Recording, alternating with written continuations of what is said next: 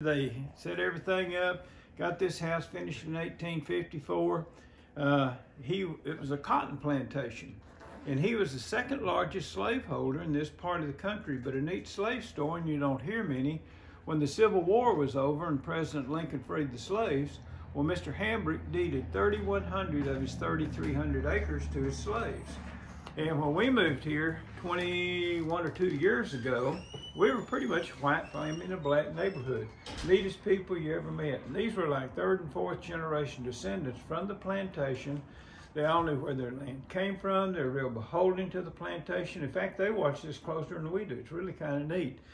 And we've had two really neat programs not this year, because it's been a crazy year for everything, but last year in February, which is Black History Month, we had a Black History program out here. We had about 300 people, and Colonel Allen West was our speaker, and it was really neat. It was a really, really positive thing. And then in June, we had a slave family reunion, and we'd all gotten together with all of our neighbors and all, and they worked on it a lot harder than we did, and they came up. They had 14 different families that were represented that had been slaves on the plantation. And it was neat. Each family had their own t-shirts with their own colors and names, and I mean, it was great. And I had each family send up one member and tell how they had progressed over the years up till today. And one of them, Mr. Kennedy, he is the head oncologist in Chicago today. I have one girl named Joan Hubert. She's an opera singer. She lives in Houston and done fabulous things with her voice. And then one girl named Kathy Hambrick. She lives in Donaldsonville, Louisiana, and she has an African slave museum, and it's the neatest thing. If y'all ever get to Donaldsonville, Louisiana, it's on a river road between Baton Rouge and New Orleans.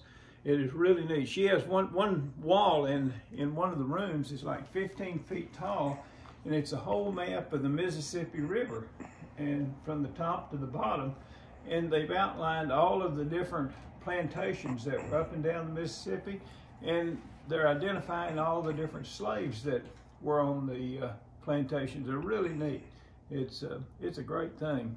And but these people, it's really kind of sad, because a lot of the people that lived here when we moved here have passed on, and their kids have moved on to Dallas or someplace to make their fortunes. But they're really neat. One guy that lives here is named Jesse Caldwell. Jesse, his ancestors were I don't know what you call them. They were the #1 slaves. It was Al Hill was his name, and Al Hill was on the plantation here. But after they were all freed, something else Mr. Hambrick did. He built them a school, which is not normal. They didn't normally do that because the more education you have, the more freedoms you desire. So it didn't do a lot of that, but he